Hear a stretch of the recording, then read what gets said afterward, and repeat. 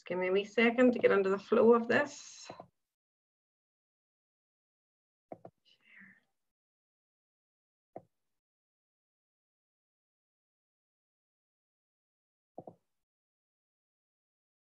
Okay, hopefully everybody can see, and I have you all unmuted, so you can't tell me if you can see or not, but I will, I'll make a wee start.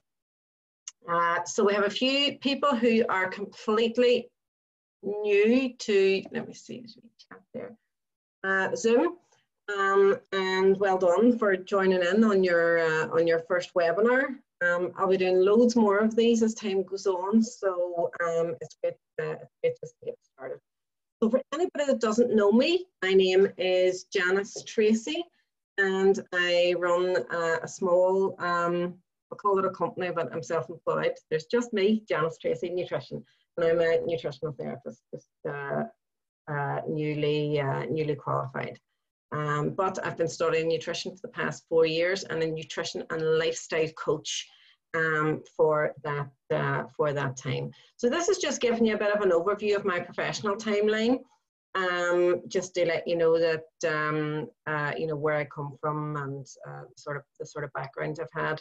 Most of my life I've worked in the public and private sector, and it's really only in the last 4 or 5 years that I have taken an interest in nutrition and well-being. So this is just a wee bit more about me. So this is my beloved family. Well, you can see Elvis there in the middle. He's not a family member, but part of me, I love him to bits. And anytime I'm a wee bit down, put on a few Elvis tunes, and all is well in the world. So you can imagine this past week or so it's been played out. So these are the things that are important to me, my family, and that picture of me there in the middle is me walking on Camino del Santiago. So walking long distance, and just using that as a bit of time out is important for me. So my next Camino had been planned for May in France and Spain, so it doesn't look like as if that's going to go ahead. So disappointing, but sure we have to meet this challenge head on. So that's all that bit over. So why am I doing this today? So as we all know, this coronavirus, this pandemic, has hit other parts of the world and is on its way to us. Probably bigger than we can imagine. Although, you know, maybe we won't get it as bad as some of the other countries, because we'll be able to learn from what they've done. But we do have to just be a wee bit as prepared as we possibly can. I'll glance down every so often here, folks, because I have a few wee notes that I just want to make sure that I can, you know, get the best across to you for the time that we have.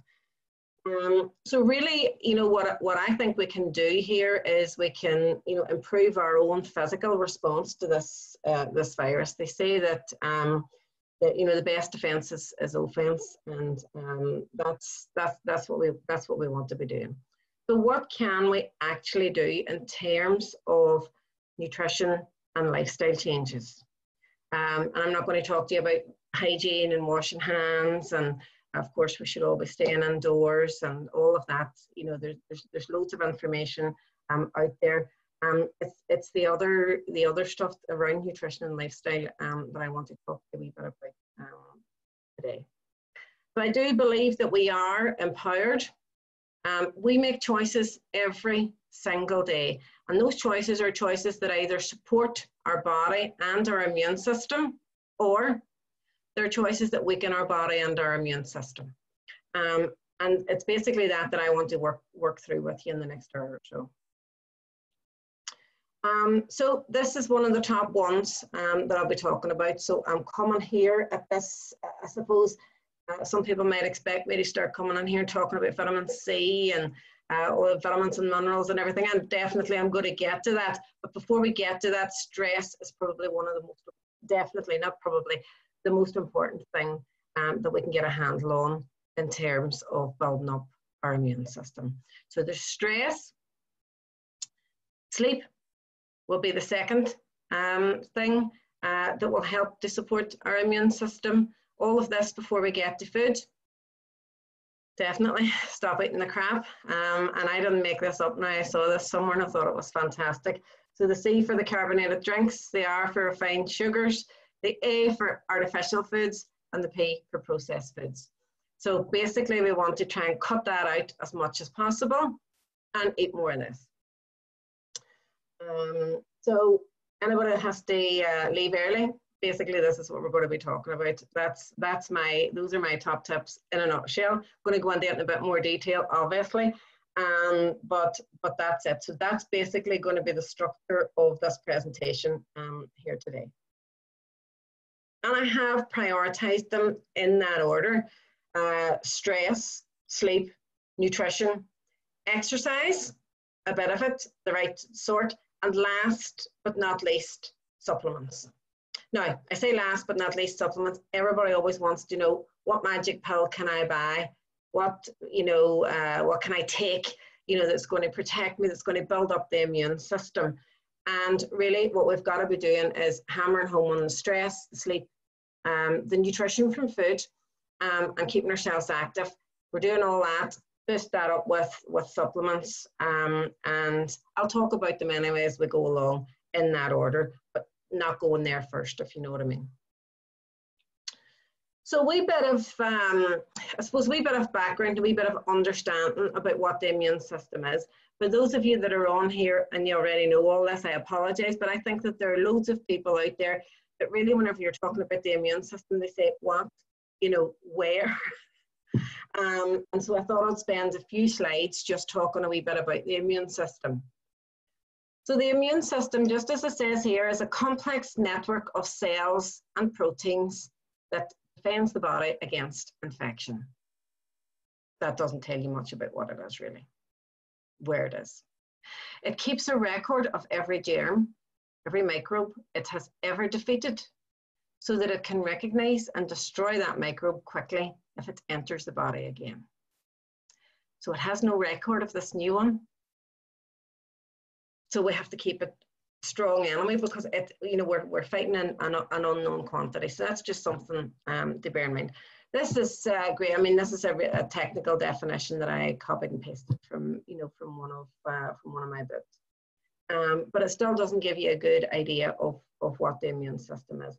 So maybe like, where is the immune system? And it's not in any one single location. So it's not like, your heart or your liver or your stomach or something that you can point, your brain that you can point to and say, that's where it is. This is the area that I'm going to be focusing on, or down here is the area that I'm going to be focusing on. Basically, wherever the cells are and wherever the blood goes and wherever the injury or the infection is, that's where your immune system is. And there are lots of studies, recent studies that suggest that about 70 to 80% of the immune system is actually in our gut. And that's because it's quite a big mass. It has the tubes that go round and round and round in the gut, really. It's like a big land mass whenever all of those pipeworks are all flattened out, that engages with the blood system. So 70 to 80% of the immune system is in the gut. So remember that whenever you're maybe talking to somebody and they're saying, oh, this is good for the gut, sort of, that's something like kombucha or sauerkraut or your probiotics, good for the gut. If you've got a healthy gut, it's likely that your immune system will be, firing on all cylinders. It's just something to remember. And this wee cut here that we're looking at in this finger, basically, that's where your immune system is.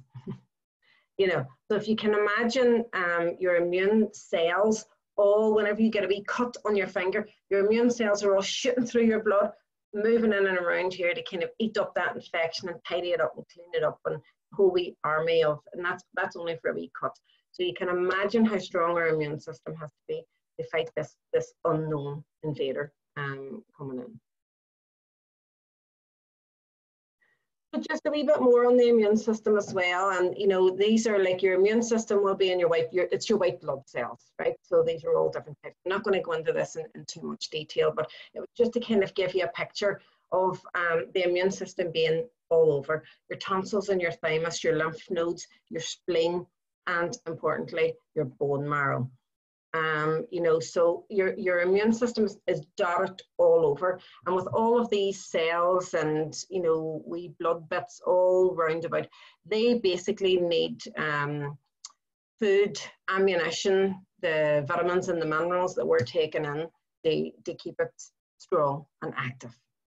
So if we're starving our immune system of vitamins and minerals, and if we're feeding it, you know, toxic stuff and, you know, stress and no sleep instead, then it's just like an army running on empty. Hope that makes sense. Normally, if I'm doing like a workshop where you're all there and talking to me, I'm going, does that make sense? And somebody will ask a question or something, which we're not really able to do now, but anyway. Hopefully there'll be time for questions at the end. And again, I really like this wee slide. And this is basically what your immune system is like. And, you know, your immune cells are all in there thinking, right, what are we going to do if this thing hits? You know, I thought this was quite funny. They're all working out how to attack it. Hopefully that's what all of our scientists are doing as well, and coming up with something that will, a vaccine that will help the more vulnerable in our society.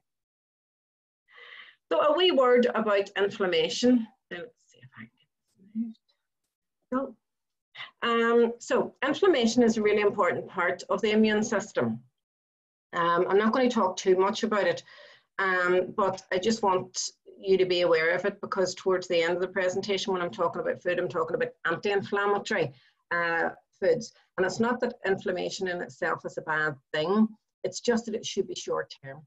When we get a cut, pro-inflammatory hormones signal the immune system to send, you know, the white blood cells to, as I said, the area of the infection. They remove the damaged tissue and they fight infection. But after that, that inflammation should go down. What happens is, whenever it's a long-term inflammation and these persistent messages are coming and the inflammation is chronic, then it does more harm than good. And, you know, a lot of us are walking around with more long-term inflammation. If we have inflammatory diseases, like say for example, arthritis, or, you know, stress in itself is an inflammatory condition. I'm going to be talking, you know, a fair wee bit about stress now in a minute. And so that's why I just wanted to bring up the whole inflammation thing, so you can see where that's coming from. So how can we support the immune system? I have, sorry, I'm just trying to get rid of something. Let's see. So I've talked about these few things at the start. I'll be talking about them in the middle and at the end. So basically, this is basically the circle of support that your immune system needs. To manage stress, to put in good nutrition, to improve our sleep, to do some exercise, and if necessary and if possible, to take some good supplements, to take some targeted supplements. So let's start with the stress. So where's the stress coming from? I mean, even without the coronavirus, you know, we're a stressed society. Everyday stressors are work, you know, finance, family, and just, you know, general health and well-being. We're kind of, you know, most of us are living on the edge of a precipice, and in a constant state of, you know, fight or flight from we get up in the morning to we're going to bed at night. We're, you know, like instant stressed out. And some of us more than others will maybe do some de-stressing activities and, you know, do some exercise and do some meditation and things like that. And actually what you'll probably find is those people who have made things like a meditative practice, you know, do breathing exercise, doing the, you know, the yogis amongst you, will have more resilience built up for, you know, for things like this whenever it comes along. But basically those are everyday stressors, which we've been living with anyway. You know, the coronavirus coming along really has just, oh, I don't know, I was going to say quadrupled it, but 10 times more stress, if not more. And, you know, the stress is really severe stress. It's kind of like the fear, you know, and the anxiety, the not knowing, and the not knowing how to deal with the not knowing, and the constant negativity that, you know, that we're seeing and that we're hearing, you know, through nobody's fault sometimes, because they're trying to, you know, give clarity and you know, give more information. But that constant bombardment of information is really putting us into, it's like it's a state of what's called sympathetic dominance in our bodies, and it's a heightened state of sympathetic dominance. And whenever we're in that heightened state of sympathetic dominance, our immune system is weak. So we're probably started off maybe with the normal everyday stressors, not really, you know, being very focused on our immune system and kind of just getting through it. And, you know, maybe if an illness hits us, we struggle a bit. But, you know, really what's happening now is unprecedented. You know, it's an unprecedented level of stress that we have to deal with. We have to recognize that and recognize the impact of that stress on our immune system. Okay, so if we look at then really what's happening whenever we are stressed. Whenever we're stressed, and I apologize for the wee typo up there, you can see increased heat rate, increased heart rate. I pinched this off a website and didn't have time to redo it all, so I just had to put it up there with the typing error, but it's driving me up the walls looking at it. But anyway, so increased heart rate and increased blood pressure. If that wasn't bad enough, the impact of the stress hormones on our immune processes is that the corticosteroid suppresses the immune system. And on top of that, we have a disturbance of the digestive system. The digestive system is your gut, and 70–80% of the immune system is in your gut. So generally speaking, we have an increased risk of disease because of the impact on the immune system, the digestive system, and the cardiovascular system. So that's basically where what's happening whenever we're so stressed. And you can see, I hope that you can see why I'm focusing so much on something like stress before I come in at it with some of the nutrition solutions. So, what does stress actually do? Stress lowers the white blood cells, the number of white blood cells that fight infection. Okay, so if we've got less of them and if they're weaker, then they can't fight the infection. And stress is doing that. Stress, fear, and loneliness all suppress the immune system. Now, this was a 1984 study that was done with students who were studying for their final year exams in university. It was a great study to read, actually, albeit the results, well, I suppose the results have told us what we need to know now. And the elements of stress and the fear, but most of all, loneliness with the students whenever they tested them before their exams, during their exams, and after their exams, had all suppressed their immune system dramatically. And the lower that our lymphocyte levels are, the more at risk we are of viruses. So basically, this is stress. And then on top of that, what happens whenever we're stressed out? Stressed people are making poor nutrition choices. You know, you're going for comfort foods, and we're less likely to be eating an optimal diet. I mean, like, there's no quick fix for this. The first thing we've got to do is learn how to manage the stress. We certainly can't reduce it that much because it's there, but we've got to learn how to manage it and reduce the impact of the stress. So these, and kind of like what I want to do for today is, you know, give you some tips that you can take away. You won't be able to take away and do them all, but you'll pick out the ones that you know that are making a big impact on your life, and that can make a bigger impact if you take some action around it.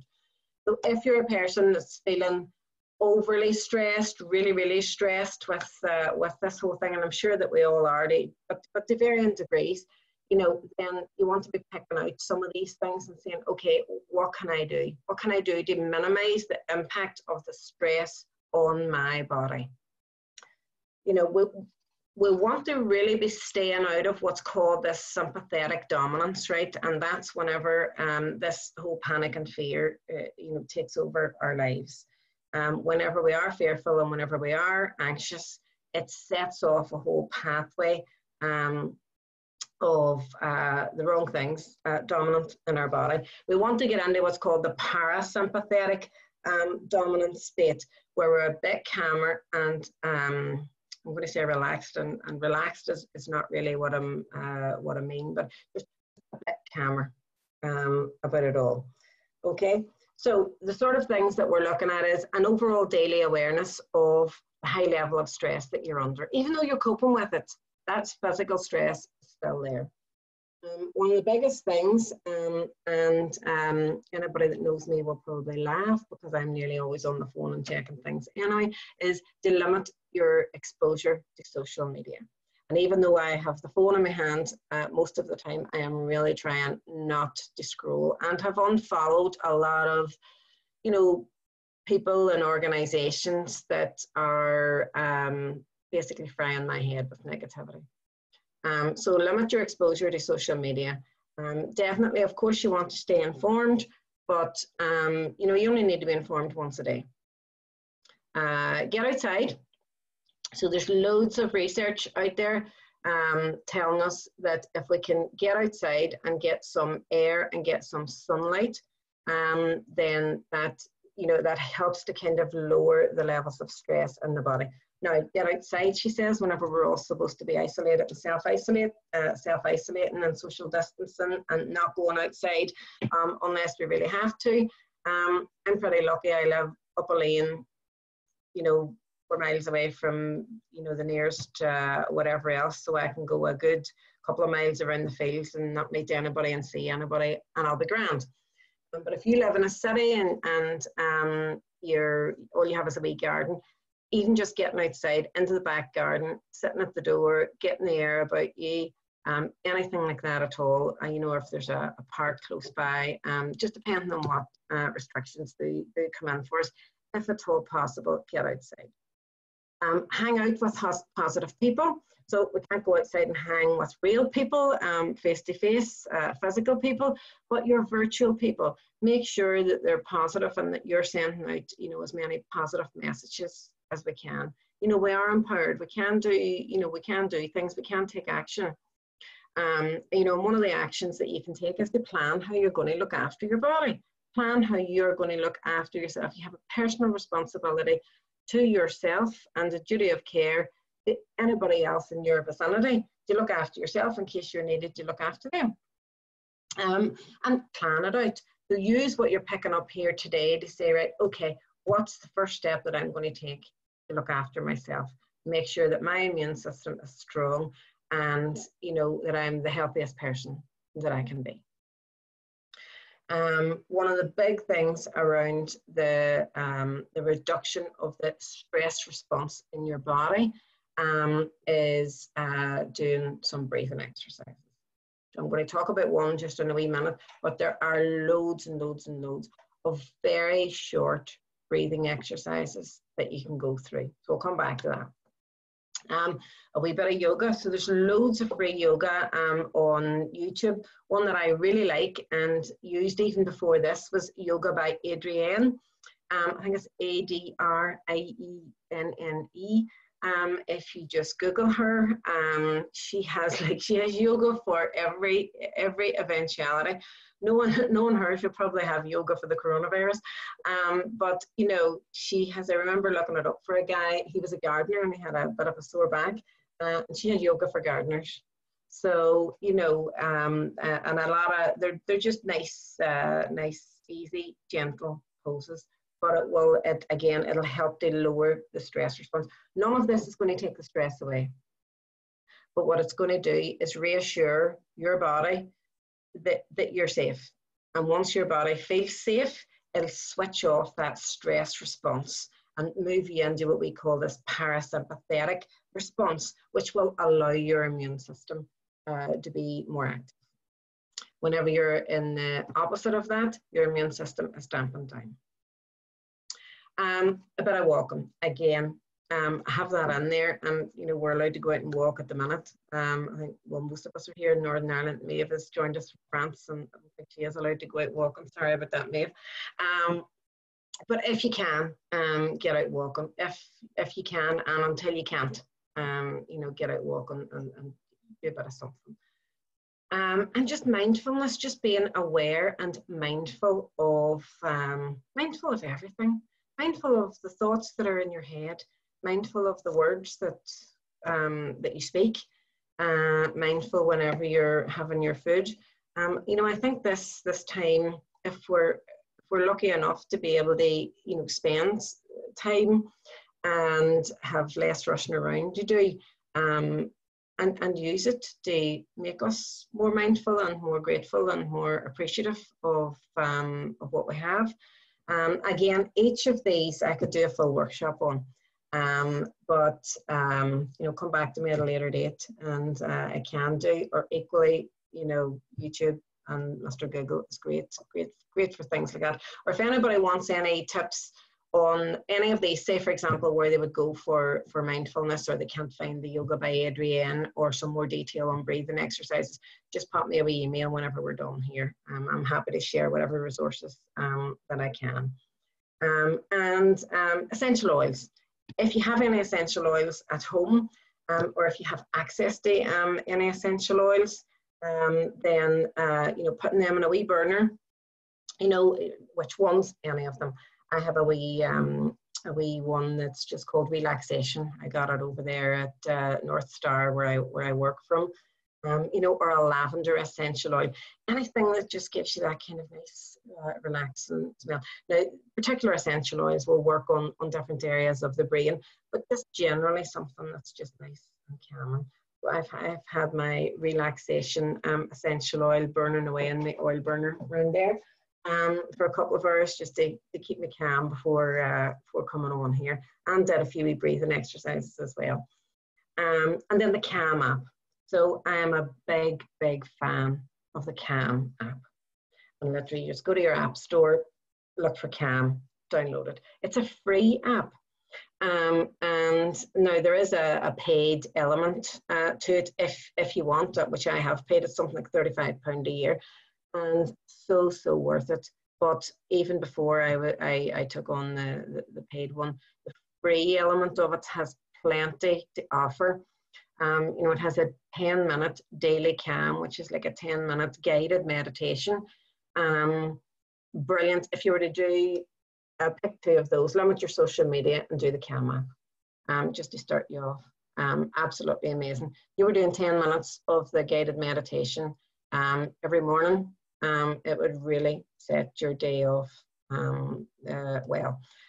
If you can possibly then do something in the evening and a wee breathing exercise at say around about lunchtime, you know, then even though you're still worried and you're still stressed, it's giving your body a couple of minutes break from being in that stressed, uptight mode, if you know what I mean. So I wonder, am I finished with stress management? No, I'm not. So this was one of the wee breathing exercises that I often go through with clients when I'm working with them on a one-to-one basis. So there's different types of breathing exercise, but this is a nice one because basically you're closing your eyes and visualizing the box. So this is called box breathing. You're breathing in for 4 seconds. You hold. Now it's not so much that you're holding your breath. That hold, actually, I must change that word. You pause. You pause for 4 seconds. You breathe out for 4 seconds, and you pause for 4 seconds. And the visualization of the box as you're breathing and the counting of the breathing actually distracts you from the thoughts that are going to be kind of whirling in and around your brain anyway. And then all of a sudden these thoughts will come in. You know, just let them come in and fly by and get back to your box. Where were you on your box? Oh, you don't know. I'll just start. The thing about a box is you can start anywhere. You know, start with a pause, start with a breathe out, start with a breathe in, wherever. It's a box, 4 sides equal. That's it. You know, there are loads of other ones. One of the other ones that I find particularly calming, excuse me, at night, is whenever you breathe in, say for 4, and breathe out for something like 6 or 7. So the breath out is longer than the breath in, and that kind of it almost imbalances the brain enough to de-stress you. There's a physiological reason why the out breath longer than the in breath works to de-stress you, but it would take too long to go into now. So that's a different breathing exercise. Again, I have a wee fact sheet on breathing exercises if anybody is interested in that, if that's one of the actions that you want to take forward. Better check my time. How am I doing? Oh, not too bad. Right, okay. So let's see, what's next? So next, I still haven't got the food and nutrition for all of those who were waiting for all the Jane on the food. I apologise. It is coming, but you know, eating good food and being stressed out and eating healthy food and not sleeping well, it's, you know, you're getting everything back to front. If we get the stress levels managed a bit, and next we get the sleeping. So if we've actually started to manage the stress a bit during the day, and we're maybe doing 10 minutes of the Calm app, and you're doing a few of those wee breathing exercises at you know, maybe at lunchtime or something, and then you're doing some sort of like a wee either a meditation or a gratitude journal just for a couple of minutes at night. I mean, those minutes all add up, those de-stress minutes all add up, and that will impact on the quality of your sleep. I was actually just listening to a podcast earlier today, and I was so delighted. She's a fantastic nutritional therapist in America, and I had already this presentation done: stress, sleep, whatever else. And whenever she started talking, that's what she was talking about as well. So I was, oh yay! I'm telling my people the right things. I hope you're laughing now. Anyway, routinely sleeping less than between 6 and 7 hours a night. Routinely sleeping less than those hours a night demolishes your immune system. Now, one bad night's sleep is not going to do this. This is really if it's kind of happening to you, you know, 8 times out of 10 that you're not getting a great night's sleep, and that you're sleeping less than 6 hours a night. Your immune system is going to feel the effect of that. Insufficient sleep, and this was a shocker to me actually whenever I heard that. And this came from a guy called Matthew Walker, and he has written a book. I can't actually remember what you call the book, but if you actually just Google Matthew Walker, he's absolutely brilliant. You'll get him on YouTube, and you'll get him on Dr. Rangan Chatterjee's podcast talking about this. So these are his words, and his research has found this. Insufficient sleep is the key lifestyle factor determining whether or not you will develop Alzheimer's. So you might say, okay, I came on here to listen about, you know, the immune system and not all this carry on, but I think that's worth knowing. So if we can get the sleep up a bit, oh, Liz has emptied. Let me put somebody in there.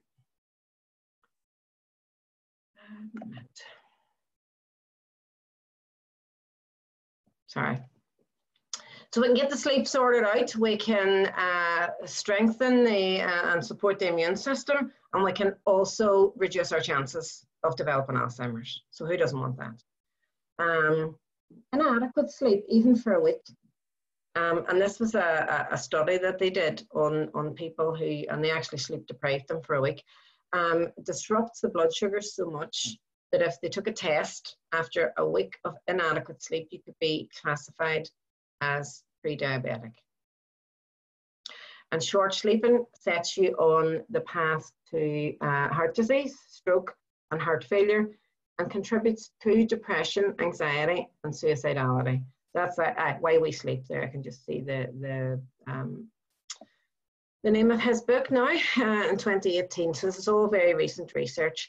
And looking at that there, what's jumping out at me is that the short sleeping is contributing to the anxiety that we're already feeling. So, you know, we have a reason for being anxious at this time. If we're not sleeping well, it's heightening the anxiety. So anything that we can do to try to get better quality sleep, longer sleep and better quality sleep is going to be worth it for the immune system. So a wee bit of a sleep action plan then. And really, you know, what you kind of want to be doing is making sleep something that you're proud of. Oh, I got 8 hours sleep last night.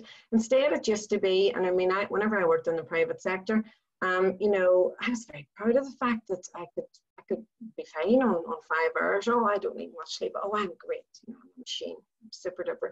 You know, I was killing myself, for goodness sake. Sorry, there's a few people coming in there late. I'm just adding them in. So really what you want to, you know, you want to make sleep a heroic act. You want to kind of make it a real, and from my perspective and my colleagues, you know, we want to make sleep kind of like like the sexy thing in healthcare. Do you know what I mean? It's as important as getting the right nutrients, and sometimes more important. So you really want to be, you know, digging deep into your thinking around, you know, where does sleep come in the priority of your life? Now, I know if you're a young mother there with children that don't sleep well, and you know your sleep is broken, you're probably, you know, going like, oh, for God's sake, shut up, talking about sleep. I would sleep if I could. You know, but basically what I'm saying is sleep if you can. Sleep as much as you can. Anything more than 10 hours is not healthy. But sleep as much as you can. And when you can, and actually it's the quality of the sleep that you're getting whenever you are asleep. So if you're on your phone just before you go to bed, and you get 2 hours sleep because the baby woke you up 2 hours later, but those 2 hours are not going to be good quality sleep. If you've put the phone down 2 hours before you go to bed and you get 2 hours sleep, and you know, have some of this that's on the screen there, you know, some of this nighttime routine, the 2 hours sleep that you do get will be better quality and will stand you better. So there's always improvements that you can make your sleep. And I hope that you understand by now that there is, so that there's a reason why we need this sleep, okay? So we need to be sleeping deeply. So get a nice, if you can, a regular early bedtime. So what's early? And everybody's routine is going to be all messed up now anyway. So you've got to, you know, work the routine that you can. But you know, for a normal 9 to 5-er type thing, you know, that's kind of getting up at 7 and starting work at 8:30 or 9 or whatever else, whether you're at home or out, or getting up with the kids at around that time. Then your regular early bedtime probably would be around about, you know, 10:30, 11 o'clock at the latest. But really what I would say is work back from your rising time. So whatever your normal rising time is, work back and try to get a minimum of 7 hours. If you can get 8, but a minimum of 7 hours. What you're looking at in order to make sure that you've kind of got that good quality, and there's a lot of stuff around the circadian rhythm. Even if I was talking earlier about getting outside, I'm just realizing I haven't got it on this slide here, but one of the best things that you can do to get a good night's sleep is to expose yourself to daylight, proper daylight, not just through the window or through a glass. Open the door, sit outside the back door with a cup of, you know, your tea or whatever else, and let the light at your eyes. And that basically sends a signal to your brain that your circadian clock is reset from then and starting to wind down. Okay, so that's a good wee tip there. But basically, you know, around your nighttime routine, you want to be limiting your screen time. The blue light that comes from our tablets and our phones actually can cut the production of melatonin, which is your sleep hormone. Well, melatonin does a lot more than the sleep hormone, but it helps to get you to sleep. So basically it cuts it. If you were on the iPad for say an hour before bed, flicking through, you know, bits and bobs, it actually reduces your the amount of the sleep hormone that your body produces by 50%.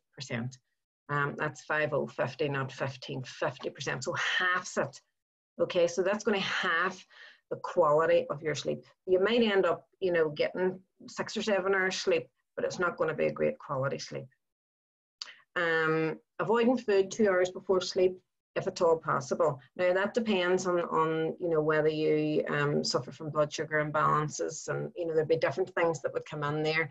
You know, you could, if you do have a condition, you'll know that best.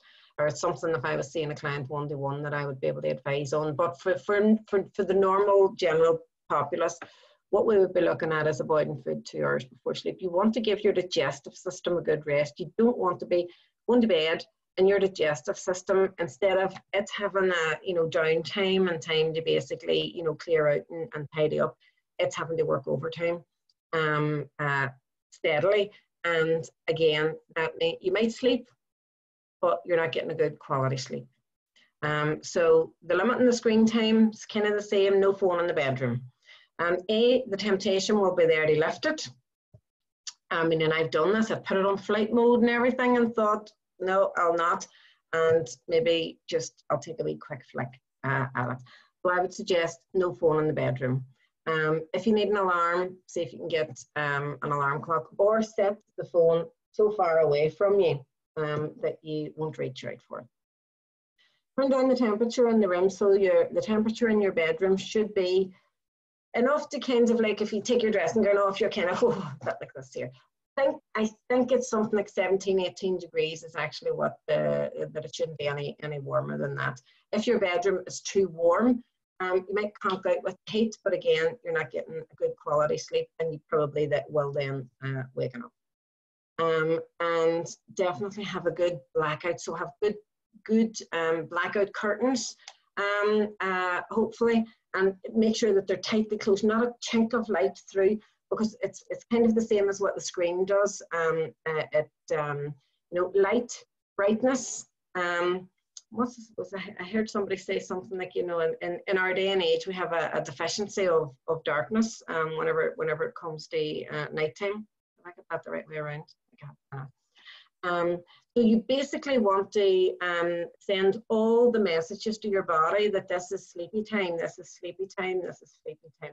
A nice wee routine at night, you know, that would also maybe, you know, start to calm you down a bit, is either to start journaling, or a gratitude journal, or just a wee write your thoughts down in a wee book. A couple of minutes meditation. We're not talking about a full half hour or anything like that. Or maybe just you know, some nice music, just to relax you. Anything that gets you away from the screens. And if you think about it, this kind of nighttime routine is really taking us back to childhood and what we do with our children. And we know that you know, children sleep better, behave better, react better whenever they've had a good night's sleep and whenever their routine is kept steady. So as much as possible, you know, just try to get yourself into a nice routine and prioritize sleep. I think that's the sleep one done. So let's see what we're on to now. Karen has entered. A few people coming on late, so I'm just popping off to let them in. Oh, and there we go. So at last, as you, we're getting on to nutrients. And nutrients, by definitely so important. I mean, if you think about all of those, whenever I was talking back about the, you know, the immune system and the cells, and you know, it's basically, you know, you've got this army of all these different cells, all having something different to do whenever an infection or a bacteria or a virus comes on, and they're like different soldiers. You know, there's your, I don't know too much about.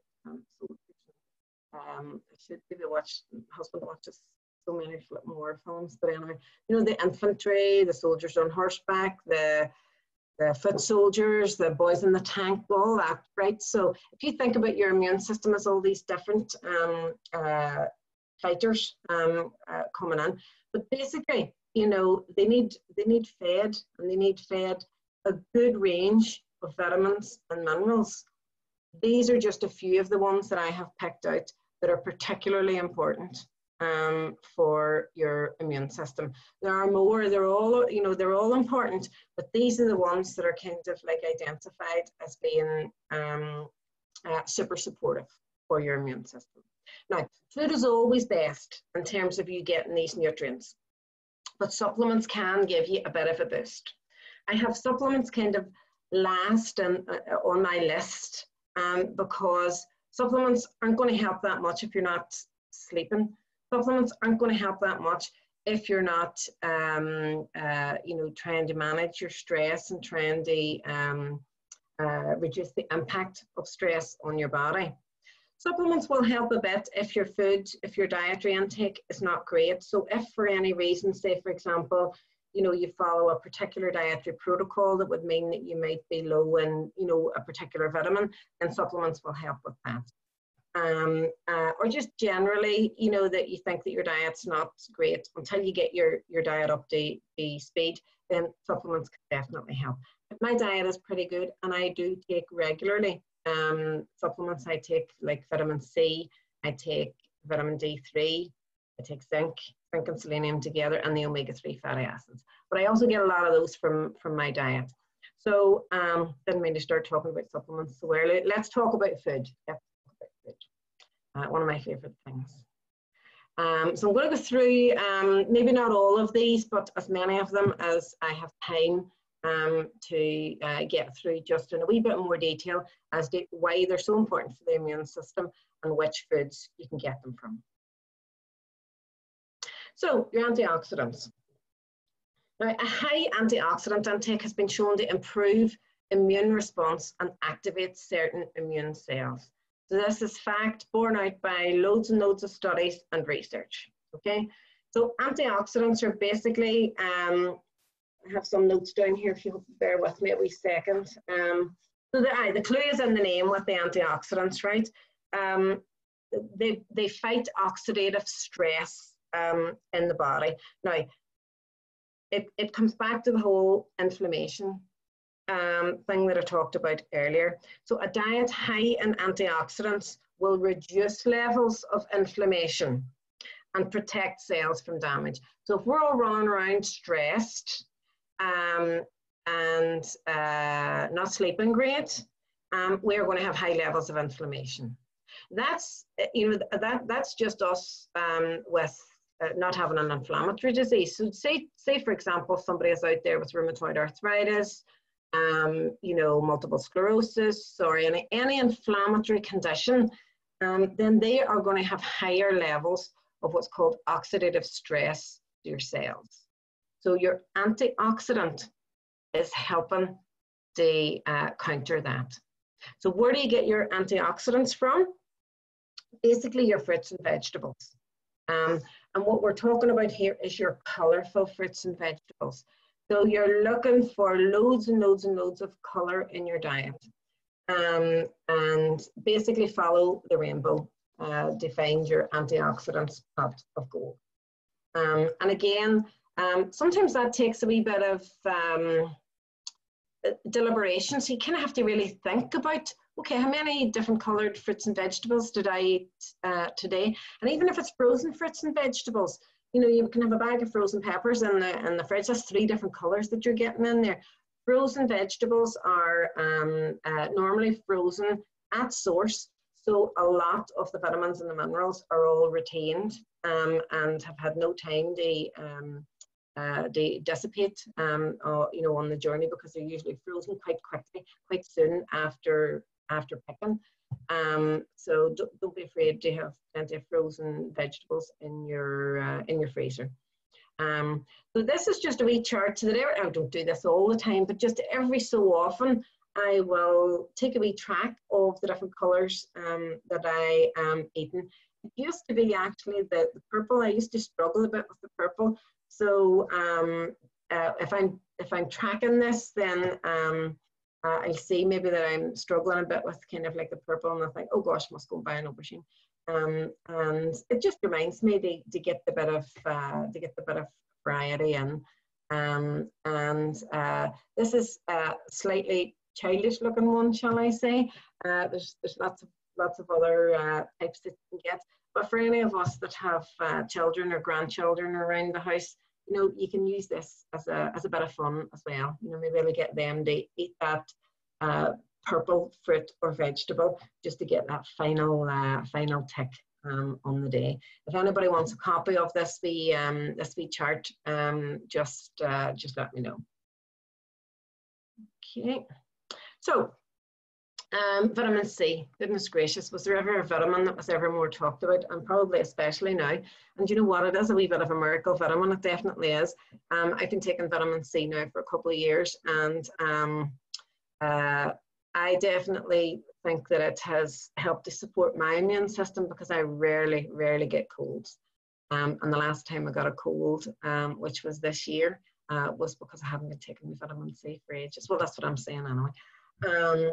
So most of our immune cells and a lot of the immune processes all rely on vitamin C to carry out their functions.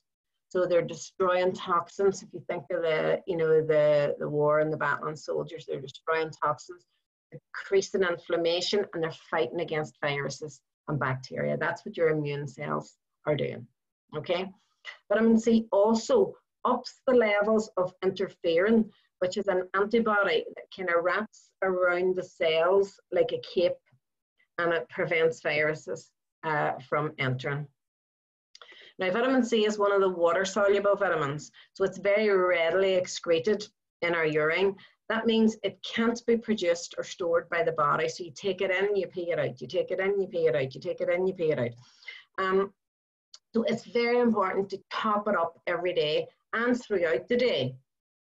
And we are actually very lucky that many of the foods that we're taking in, if we're eating a healthy diet, are chock-a-block full of vitamin C. So deficiency in vitamin C is very rare. But we're not just looking here to make sure that we're not deficient in something. We want optimum health, and so we want to be making sure that we're topping up with our vitamin C in our foods. So, and an interesting point around vitamin C, the glucose from sugars.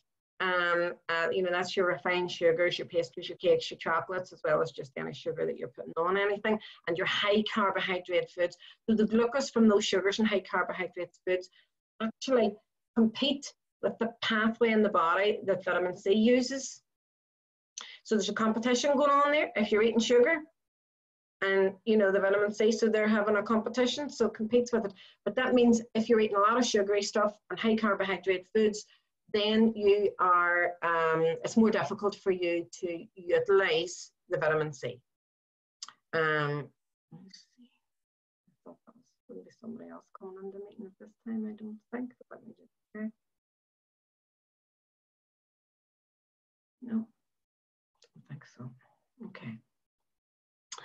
So where are you going to find your vitamin C? You'll find it in loads of foods. Vitamin C is found in a lot of foods, not just these ones that I have down here at the bottom. Citrus foods, so loads of citrus fruits. So your lemons and your oranges.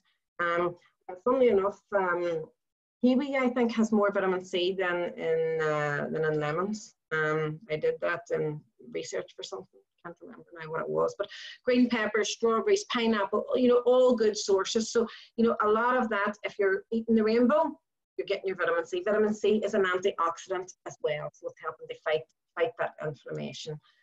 So all those nice colorful fruits and vegetables, vast majority of them will have some vitamin C, and you know, these ones will have the highest forms of it. So it is really important.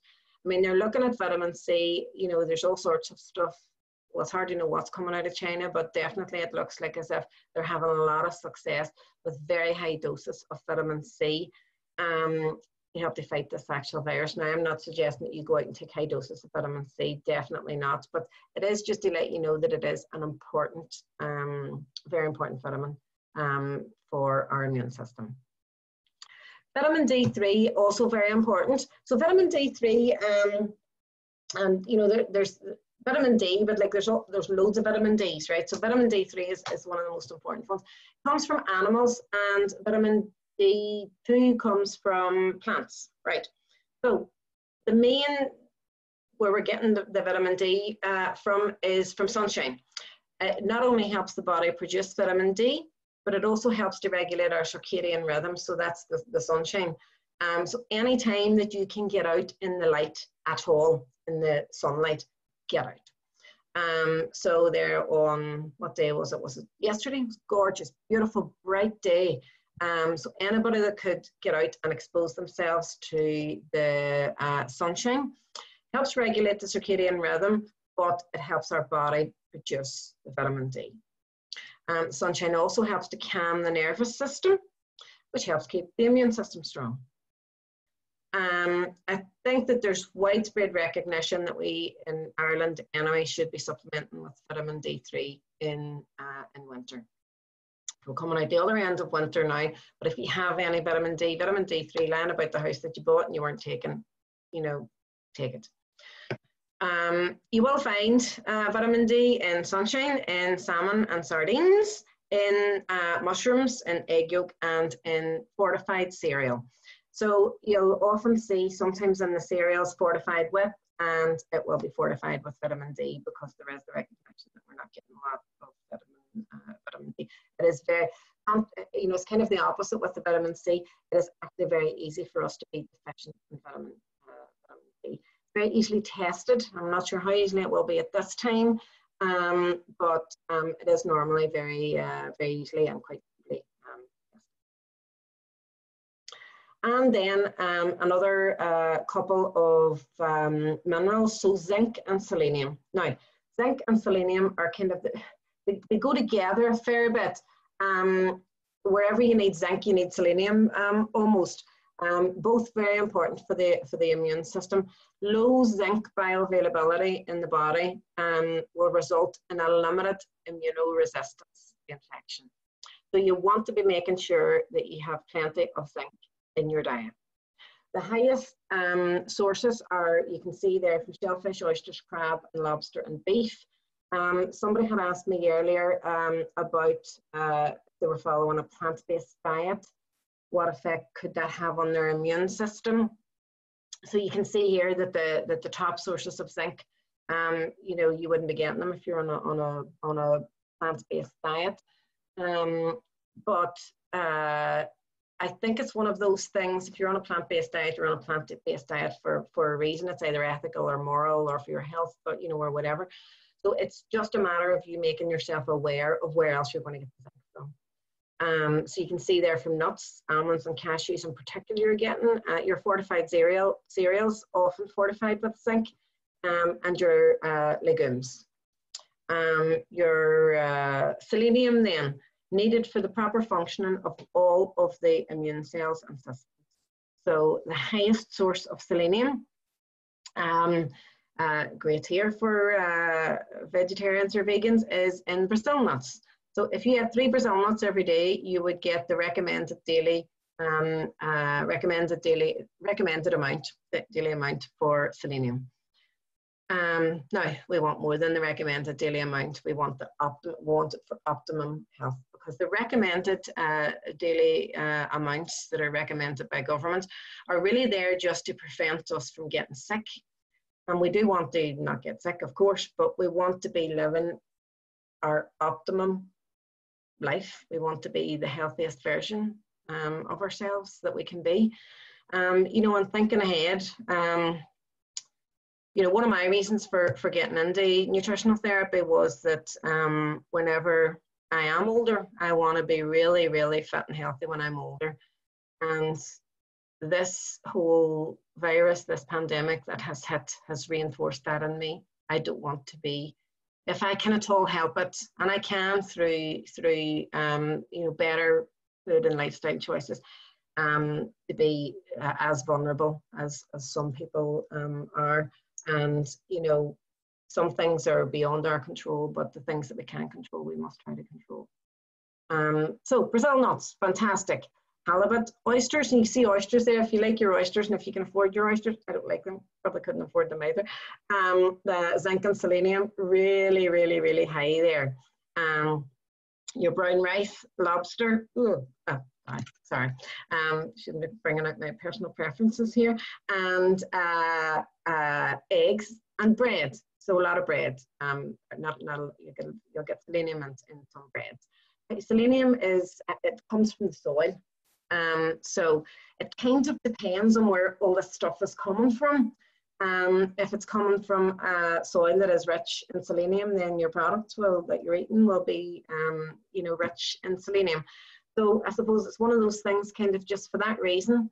And, you know, there's a whole lot of, there's a big rationale around that our soil is all depleted now, that we might have to supplement with zinc and selenium there as well. So it's just something to be aware of. And then we talked about inflammation earlier. I'm going about an hour now, so I shouldn't be too much longer if everybody can hold on with me. So we talked about inflammation. And yes, we need some inflammation, but we can't have too much inflammation. And most of the time, with our stressful lives, with us not sleeping great, with us eating inflammatory foods a lot of the time, we need to be countering that with anti-inflammatory foods where we can. All of those fruits and vegetables, all those antioxidants that we were talking about, those are all anti-inflammatory foods. These were just a couple of other ones that are pretty well known anti-inflammatories that are very easily added into your meals. So your garlic, your ginger, your turmeric, and cinnamon. If at all possible, you know, go for the root, for the fresh root that you can. Just, you know, grate, chop, or squeeze it into pretty much everything. So this is your ginger root, your garlic, and your turmeric. If you can't get them fresh, then just go with the best quality ground that you can, and cinnamon. And this is just a wee plug for a great wee shop that's opened up there out in Eglinton for anybody that's handy. And as far as I know, they're staying open for as long as they can. It's called Ethical Way, and they have all organic, dried ground herbs and spices. But I use a lot of cinnamon. Love the taste of it. I use it as a sweetener as well. But I was absolutely delighted. Was able to get quite cheap an organic cinnamon out there. So, and they have the turmeric as well. So adding those into as many recipes as you can. Now, I do have a recipe sheet and a fact sheet that I'll be emailing out for everybody, and you'll see the garlic and the ginger and the turmeric and the cinnamon in a lot of the recipes for you as well. So basically, just to summarize, what you're looking to do for your immune system to give it a good boost is to include plenty of fresh veg and fruit. Your oily fish, which I didn't talk about, that was on the list there, but that's, you're getting your omega-3 fats there. The immune system needs it, the brain needs it, everything needs your omega-3 fats. Your fresh veg and fruit, your oily fish, your salmon, sardines, and mackerel. And if you are vegetarian or vegan and you're not eating fish, then you just need to be aware of making sure that you're getting your omega-3 from you know, algae or seaweed, or you know, wherever else that you're going to get it, but you definitely need to be getting plenty of it. Your nuts and your seeds, your lean meat and poultry, your healthy fats, your whole grains, and your herbs and spices. And I should have had my legumes and all your beans and everything in there. I haven't got them, but definitely those, because they're a great source of protein. Just as importantly, and although I don't normally like to focus on what I want you to avoid and take out, but more what you want to include and kind of almost push that other stuff off the edge, is your processed foods. Your refined carbohydrates, things like sweets, cakes and biscuits, and sugary products, fried foods, takeaways, alcohol and fizzy drinks, and unhealthy fats. So what you're looking to do there is just reduce them as much as you can, not completely, you know, well, if you can completely take them out of your diet, but you know, they're part of life, and sometimes, you know, you find an occasion to have a nice wee bit of cake or a wee scone or something like that. But as much as possible, you're going to be including all of the ones on the left hand side. If that's the side that it comes up from you, anyway, you know, the one that starts with a fresh veg and fruit. So your plan then, so you had a few ideas there for your stress management, a few ideas for a bit of a sleep plan, a sleep protocol that you could make up for yourself. This is a sample nutrition action step that a colleague of mine shared with me because she had a client and was working on the immune system. Thank you, Maeve. And so this was a sample action step she had agreed with this client. So the client was going to go away and eat at least 5 of these foods a day. Now, there's plenty of other foods that could have been on that list, but this was specific for this client. So, for example, this client didn't like ginger. There's no point in putting it in the list and saying, you know, you have to eat ginger. So she's going to eat the garlic and the turmeric, and, you know, this was it. So you could head off now and make out your own sample nutrition action that you're going to aim to do. You know, set yourself a target, set yourself a goal, you know, something that's measurable, something that's achievable for you. It might not be achievable for you to eat, you know, 5 anti-inflammatory immune boosting foods. Maybe it's 3 for you, but you know, whatever it is, challenge yourself and set yourself down that goal that you can so that, as I say, that's just a sample one. And then we would talk, I'm not going to talk too much about activity, but it is important. Daily exercise can relieve stress. It can increase the circulation of the lymph system, and it assists in the elimination of toxins, including viruses and bacteria. If your elimination is not good, then you know, the toxins and the bacteria and the viruses will still all be floating around and not getting away quickly enough. So exercise can help with that. Exercise can either destroy your ability to fight an infection, or it can destroy the infection. So what you're looking at here is exercise. When I say but not too much, I meant, you know, exercise, the right sort of exercise for your body. And you know, it's good to know that if you're not feeling great, whether it's because mentally you're not feeling great, or physically something, you know, is not great, that the risk of suppressing the immune system goes up the harder you train. So it's a bit of a kind of just getting the balance for you. For me, I'm a big walker, and you know, some days I'll walk hard and some days I'll walk easy. It just depends. And again, your yoga is good. If you're stressed, if you're already suffering from some sort of a condition that, you know, that your immune system might be under a wee bit of threat anyway, then I would be toning down the activity. That is a great video there. If you just look him up on Facebook, Dr. Ben Lynch on Facebook, he had a great wee video that had a brilliant explanation of getting the right activity to suit you. And then I have talked about supplements earlier, so I'll probably not have to spend too long on that now. But, you know, lowering your stress response is more important than taking supplements, in my opinion, at this time. Eating healthily is more important, and sleeping well and prioritizing that is more important. So, you know, you don't have to rush out and, you know, buy loads of supplements and send away for this, that, and the other. You know, start with the stress response, start with the sleep and the healthier eating. You know, make the changes there where you can. But a couple of supplements, I don't normally recommend specific supplements unless I am actually seeing a client and have spent some time with them, because there's so many, you know, you might be on other medication, and different things in your life would mean that one supplement would be better than another, things like that.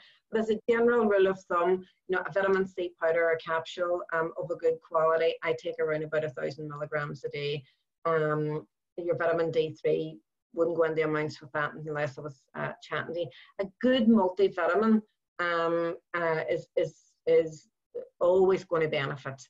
And you know, there are a couple of good brands around there. And that's, would you believe it, that's my Fitbit is going now, because my hand has been going, I've been sitting here for an hour and it has just buzzed.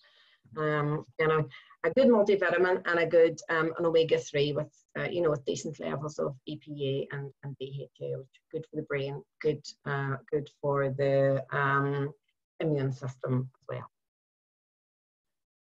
So I think that's pretty much everything. I am going to maybe unmute you now in a wee minute and see if anybody has any questions, or if you don't feel like asking the questions on the webinar here, you can feel free to email me. But really, so what now? If you do have any questions, get in touch. I mean, I want to help people as much as I can with anything that I can help that's general. Once it gets into something more specific, I probably would need to see you via Zoom. Any questions, you can email, text, private message me, DM me, whatever you use, or just left the phone and ring me, WhatsApp. I'm going to send you out an immune system fact sheet and a recipe sheet, and I'll also just add on the, what was it? Oh, the rainbow chart as well. It would be great if you do follow me on any of my social media feeds, if you could like and maybe comment, even just a wee comment on any of my posts, because that helps Facebook to know that what I'm putting up is of interest to people, and then they start to prioritize it a bit more. So a simple like doesn't normally do that. If you can comment, that would be great. I'm on Instagram, and Facebook would be my main, Instagram and Facebook. I'm also on Twitter and LinkedIn, just not as active. We have a wee group, private group, Janice's VIP group on Facebook. It's been a bit quiet of late, but if you would like to join that, I will be doing some more Facebook Lives, and they'll probably be done in the group. So, you know, just kind of keep me updated. This is just a wee list of ways that you can work with me. I do offer one-to-one personalised nutritional therapy on specific health issues.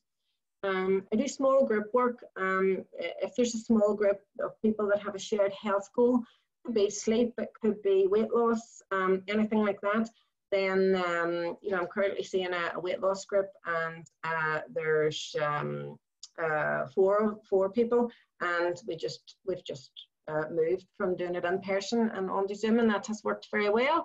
And then I will be doing more webinars like this for the general public on health topics, and likely some of them will have a fee. And that's my email address, janice@janicetracynutrition.com. So thank you very much for your attention. Suppose you had to be attentive and you couldn't interrupt because you were all muted. But let's see now, I shall unmute you. Can you unmute yourself, I wonder? Maybe not. Let's check. Yeah, you can. Yes. Yeah.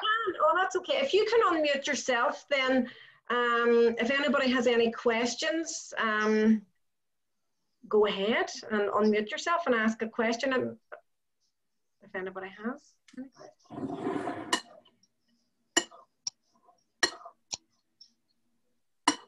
Janice, that was really informative. Thank you. Oh, is that Barbara? Yes. It is indeed. It was really good. I recognise your voice. Thank really you, Barbara. interesting. Yeah. Good. Okay. And I didn't go on as normally well, yeah, I'm about 15 minutes late. That's not too bad. I got through it all rightly. Let me see. I'm going to try and stop recording now, actually. Thanks very much, Janice. See you soon. Okay. All right, thank you. Bye. Say thank you. Thank you, Liz. Yes.